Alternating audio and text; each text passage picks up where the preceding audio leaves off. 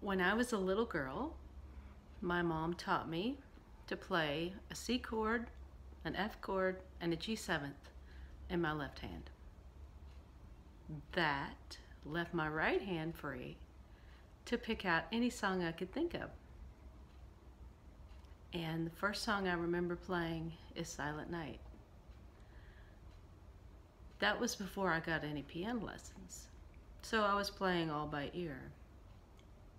And we finally got on a wait list for a great piano teacher in the next town over. And finally she had an opening, but the only opening was on a Friday evening around 7 o'clock. Well, nobody wanted that slot, so we got it. So my sister and I, every Friday night during the school year, because my teacher took off during the summer. So during the school year, for 4 years, we went every Friday night like clockwork to take piano lessons from this wonderful teacher. Her name was Mrs. Frierson, and she was phenomenal.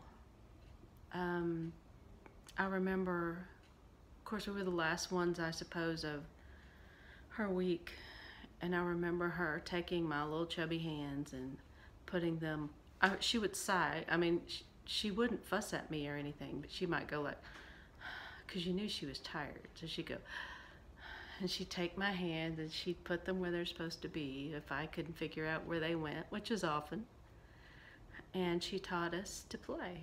Now, Daddy was a guitar player, and he told my teacher that he wanted me to learn how to play for church, and he wanted me to learn how to play in sharps because he liked to play in sharps on the guitar, and he noticed that a lot of the pianists, when they came to sharp keys, would transpose them into flat keys. So he wanted me to be able to play sharps and flats. So we really did thrive under her teaching.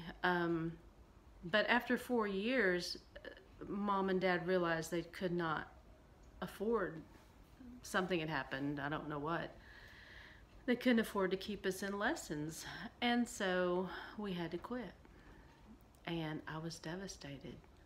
I don't think my sister was devastated, but I was, because I had realized this is what I want to do.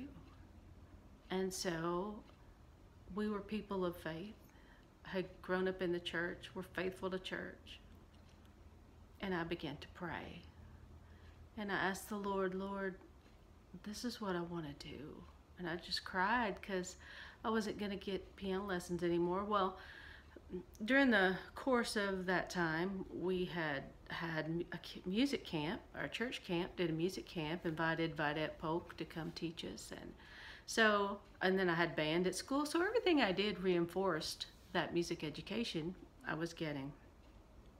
And so after I had prayed and asked the Lord to help me, I opened up some of those convention style books that we had at home, where the parts, are moving and they go all over the place.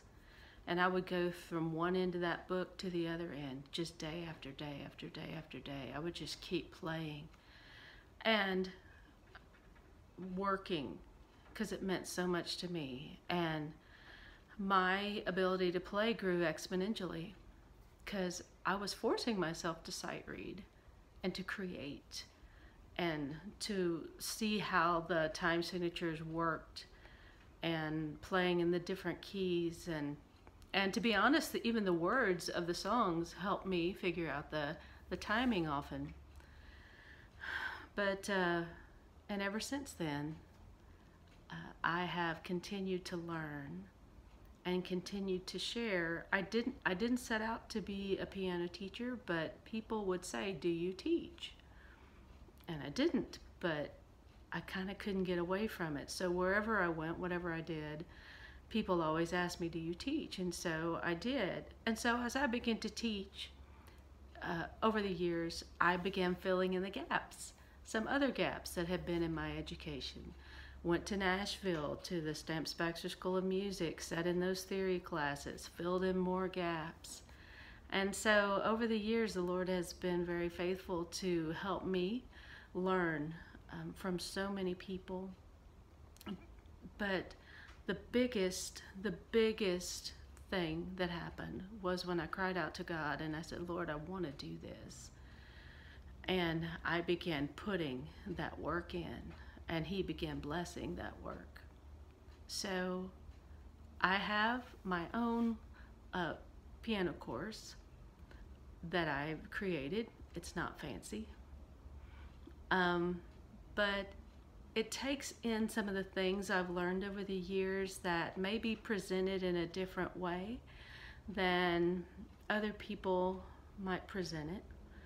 And it's mostly for, I would say, intermediate students who want to learn to improvise. They want to learn, maybe they don't play by ear, and they want to learn how to start beginning that process. This is for people who already know key signatures pretty well.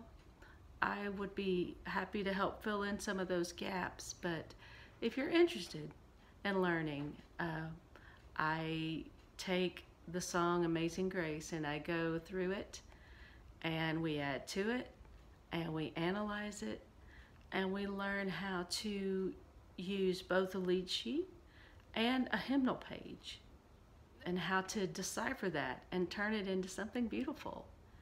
So anyway, if you're interested in that, let me know. Subscribe to my channel and email me, and I will be happy to get with you and let you know a little more about this course. It's still new to me, and so if you're interested, let me know.